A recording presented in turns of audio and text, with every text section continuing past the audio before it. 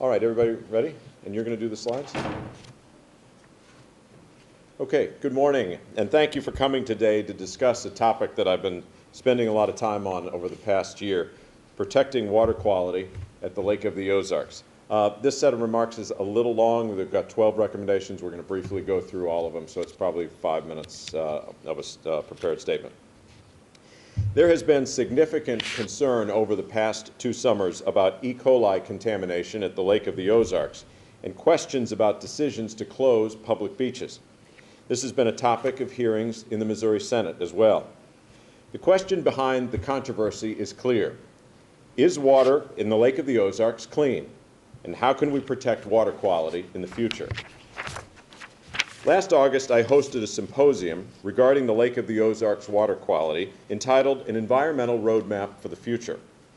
This event extended over 2 full days and was attended by more than 100 people each day. Today, I'm releasing the symposium's report.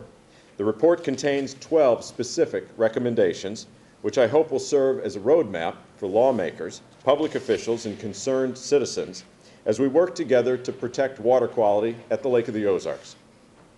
These recommendations are going to fall into 3 categories. First, regionalization. How can communities pool local resources, save money, and protect our state's great natural resource? Second, monitoring and public health. What steps can be taken to more accurately and efficiently test water quality and alert the public concerning potential health concerns? And third, statutory changes to protect the Lake of the Ozarks and public health and to punish environmental polluters. I'll go through them for you quickly. First, regionalization. I believe that there is wide consensus that on-site sewage disposal systems, otherwise known as septic tanks, are the most significant threat to protecting water quality at the Lake of the Ozarks. There are estimated to be more than 15,000 systems around the perimeter of the lake, most of which were installed prior to 1996, when regulations establishing minimum standards were first adopted by the Department of Health. Experts believe that a high percentage of these pre-1996 systems would not comply with current standards today, and many of them are likely failing. There have been numerous studies and reports conducted over the past 20 years regarding the elimination of these systems. The best way to do this is through a regional sewer effort, which is why our #1 recommendation is for the county commissions of Camden, Miller, Benton, and Morgan counties to work together to create a regional sewer system whose boundaries would surround the Lake of the Ozarks. Our report provides specific guidelines on how this could be done with existing statutes.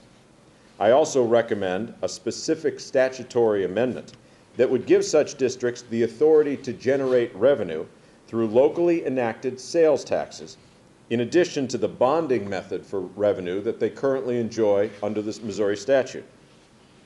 The Lake region is unique in that the vast majority of people who would benefit from these services provided in a regional sewer district do not actually live full-time in the district. They should share in the financial burden to construct and operate a regional sewer system. To assist with this regionalization effort, I'm recommending also that the University of Missouri Extension System conduct a study to determine the number and the location of on-site sewage disposal systems around the perimeter of the lake, which is recommendation #2. This information is critical to any regional sewer district planning effort. Next, monitoring and public health. I'm convinced that microbial source tracking is an essential tool that should be used at the lake to discover the primary sources of bacterial contamination in the water. By using a form of bacterial DNA fingerprinting, researchers can determine which bacterial pollution is coming from geese, from livestock, from local septic systems, or even from Party Cove. I'm recommending that the Department of Natural Resources and the U.S. Geologic Service work together to develop and target a sampling plan for the Lake of the Ozarks, for that watershed, that will include microbial source tracking as an integral component. Also, with regard to monitoring, I believe it's extremely important that Ameren UE continue its support with the Department of Natural Resources and the Lake of the Ozarks Watershed Alliance in their water quality monitoring efforts.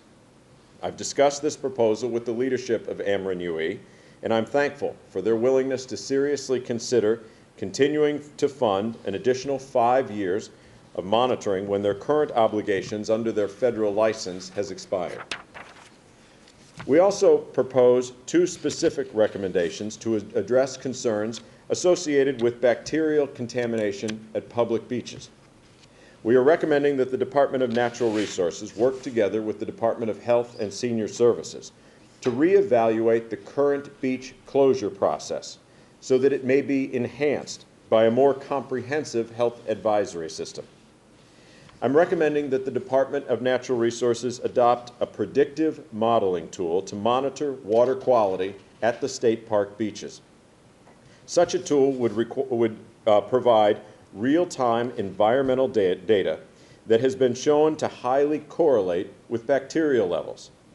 Experts agree that the current sampling methodology, whereby samples taken on a Monday or a Tuesday are being used to determine whether a beach is going to be closed on the following Saturday or Sunday, is ineffective because of the rapidly changing nature of the bacterial conditions in the water. By adding computerized buoys, which are now scientifically available, we can collect real-time data that will tell us within hours, not days, whether a public health concern exists and whether a beach should therefore be closed. The most immediate water quality concern at the Lake of the Ozarks is actually an overabundance of nutrients. In 2010, the Missouri Clean Water Commission added 2 arms of the lake to the state's list of impaired waters. The cause of the listing was pollution from nutrients coming from urban and non-urban stormwater runoff. I'm recommending that county commissions in the 4-county region around the lake encourage low-impact development landscaping around the perimeter of the water's edge and the use of low phosphorus or phosphorus-free fertilizer within the watershed. This could be accomplished through ordinances, through education, and/or through financial incentives. And finally, statutory changes. Because a regional sewer district cannot be formed and built within the next 3 to 5 years, and some areas may not have sewer coverage within the next 15 to 20 years, if ever, we are recommending that the Missouri legislature enact legislation requiring all on-site systems located within 2,500 feet of the Lake of the Ozarks to pass inspection at the time of sale. Failing systems would be required to upgrade or to connect to a regional sewer system as soon as one becomes available. If we are indeed serious about protecting water quality at the lake, and as populations and septic usage dramatically increase there in the coming years, then addressing these aging septic systems is critical. Failure to establish some minimal standard of testing is the equivalent of willingly allowing an aging septic system to leach sewage into the Lake of the Ozarks. I believe this inspection requirement at the time of a property's sale is the least intrusive method of accomplishing our common goal. It is clear to me that state laws intended to protect public health and water quality are also inadequate. I'm making 2 specific recommendations to the Missouri legislature to strengthen laws and enforcement efforts administered by the Department of Natural Resources and the Department of Health and Senior Services. First, we're recommending that the Department of Natural Resources hire and the Missouri's General Assembly fund 2 additional full-time inspectors at the Lake of the Ozarks. Next, we're recommending that Chapter 701 of the Missouri statutes be amended to enhance the Department of Health and Senior Services inspection authority and its criminal and civil enforcement authority. Health inspectors should be able to inspect on-site disposal systems that they suspect are failing without having to wait for some neighbor to complain.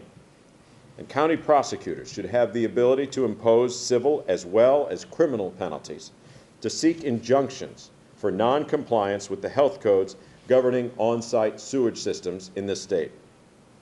and to assist the property owners on fixed incomes who own older or grandfathered systems, pre-96 systems, and who wish to upgrade them. I'm recommending that the legislature consider a tax credit or a tax deduction that would assist such individuals with the cost of replacing these old and failing systems which are currently leaching sewage into the Lake of the Ozarks.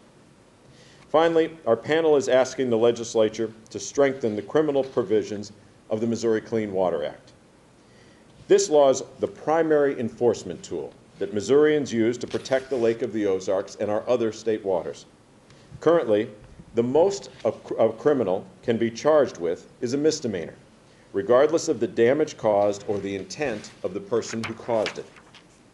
In other words, a citizen who pours half a can of motor oil into a local storm sewer is treated no differently than an interstate trucker who dumps thousands of gallons of gasoline into the ditch on the side of a road. I'm recommending that a person who willfully or recklessly commits any violation of the clean water law that creates a substantial likelihood of environmental damage, human health risk, or property damage be guilty of a felony. This language is similar to language that is routinely used in other states and is long overdue in the state of Missouri. My goal is that the symposium and this report will be used as a tool for state and local leaders to start making an effort now to protect water quality at the Lake of the Ozarks. I'm confident that if we work together in a positive and respectful manner, we will protect this valuable resource for futures and generations to come.